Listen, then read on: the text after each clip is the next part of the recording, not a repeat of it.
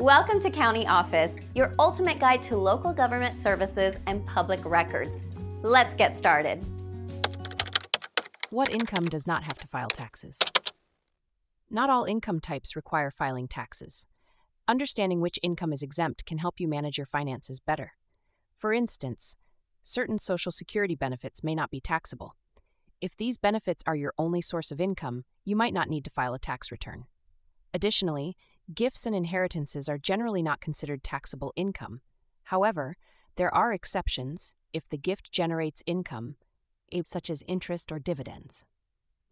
Scholarships and grants used for tuition and educational expenses are typically not taxable.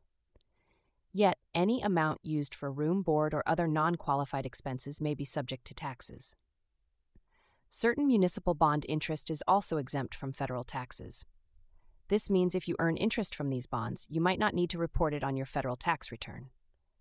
Moreover, if your income is below the standard deduction threshold, you may not need to file a tax return. The standard deduction varies based on your filing status, age, and whether you are blind. Keep in mind that tax laws can be complex, and it is always a good idea to consult with a tax professional to understand your specific situation.